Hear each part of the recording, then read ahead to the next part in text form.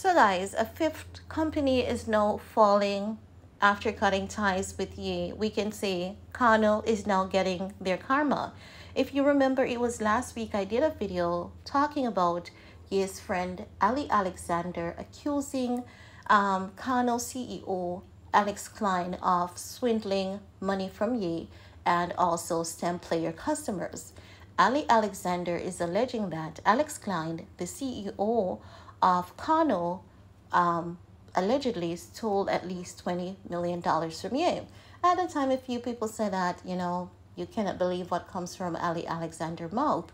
But also what I know is the fact that Ali Alexander, oftentimes when he speaks, there's some amount of facts to it, right? So now it seems as though it's coming full circle because Kano is asking for funding. Kano is Alex Klein. And if you remember, Kano is the company that created STEM Player. Ye collaborated with them because after Apple was, Ye and Apple had an agreement for him to release Donda 2 album. And it seems as though Apple wanted to get more money, out of that streaming. And Ye was like, no, because, there's one thing about Ye, and that's he has integrity. This man is a man of integrity, and that is why so many people are getting their karma, because maybe God is saying, here's a man always being fair to people, but still yet people are being unfair to him. I will not allow this to go on, because if you remember, Ye wanted to keep the cost minimal. Apple wanted to increase the cost, and Ye was not into the idea of, Apple screwing over his fans, overcharging them. So it was like, no, he went ahead, teamed up with Kano and built STEM Player. Ye had offered to buy the company out, for $80 million, and Alex Klein declined. But now, according to reports, Kano, which sells hardware targeted at musicians and creatives, is launching a new equity investment round that opens to the public after cutting ties with controversial rapper Ye. So they're doing this to save their ass because they need money. The article further states that West, whose legal name is Ye, collaborated with Kano on the startup STEM Player audio device, and at one point had offered to acquire the company for $80 million. After a dispute terms and series of anti-Semitism outbursts from Ye, Kano walked away from the deal and in January ended its commercial agreement with Ye for good. Klein is hoping to look past the ordeal and is planning to use the funding to invest in development of a new product, the STEM headphones. That would be like what Adidas is doing, right? Because remember, after the collaboration with after Adidas collaborated with Ye, they used his design. Ye sold his design through Adidas. After they cut ties, Ye was telling the world that, they own those Yeezy's design. They created the best-selling Yeezy's design, and people were like, Adidas, you're so full of ish. That's not true, because why is it that you didn't have those Yeezy's designs before Ye?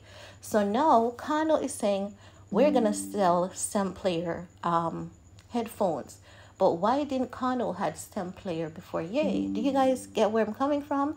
So it's given the sense that everyone is just out to, take Ye's idea to make it their own and make money off it. But here, Alex Klein is telling people that we hope you, invest in our company. How can you invest in a company that does not have a track record, right?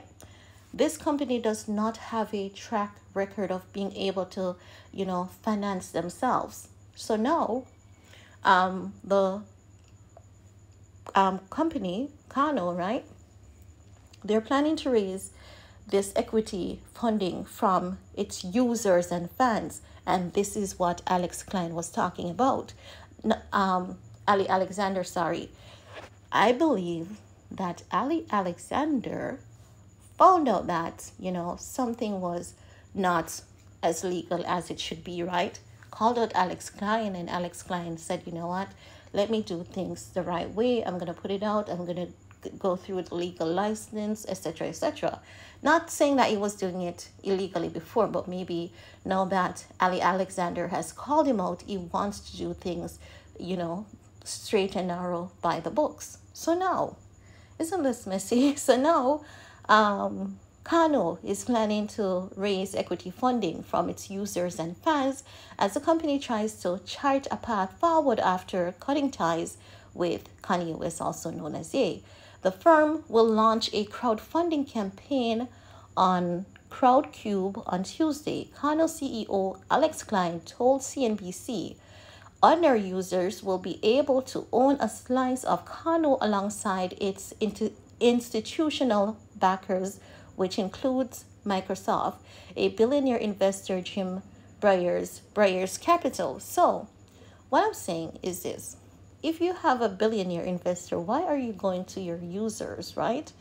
It seems, all right, I know that people can buy shares in company, but why are you going for crowdfunding? I understand, you wanting to keep the brand alive, but it's given the sense that there's no stability here.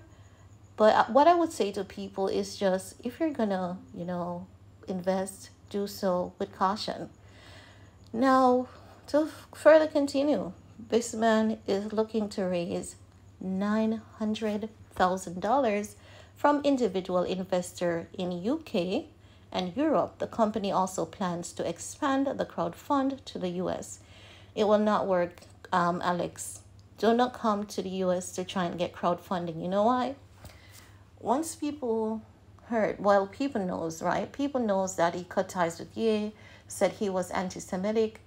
But something I realized that many people do not talk about is that after Alex cut ties with Ye, he wanted to get in touch with Ye.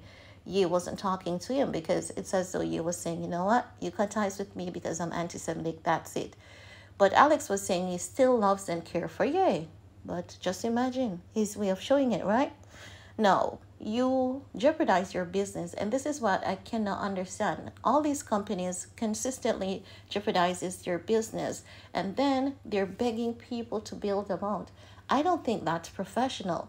I believe that, a professional business take risk, and cutting ties with Ye wasn't a risk.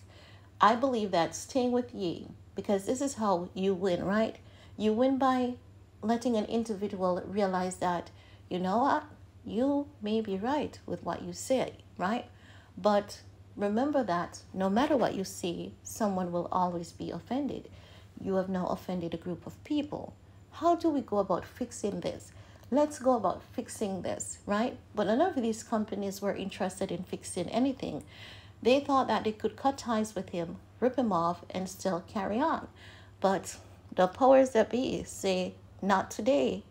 Not today, Satan. The black community has suffered enough by the hands of you people, and I refuse to allow you people to use the black community, the black man, or the black woman. That's the end of it. This is enough, and it's coming to an end right here. So as such, we saw where Adidas falling, Gap closing stores, Balenciaga is no longer considered a top, brand. It's no longer in the rank of the, high brands. So they're all falling, and now Kano. Well, honestly, if Alex Klein has done things by the straight and narrow path, if he's doing the right thing, I do wish him all the best, but I do hope that he gets some structure in his business, legalize things, let things seems to be more professional than it is. But at this point, I don't know. Let's see what happens to Alex Klein and Kano. But that's all I want to share in this video with you guys. Let me know what your thoughts are, and while you're at it, give this video a big thumbs up. Thanks guys for your time, your effort. Stay safe, stay blessed. See you all next time. Bye guys.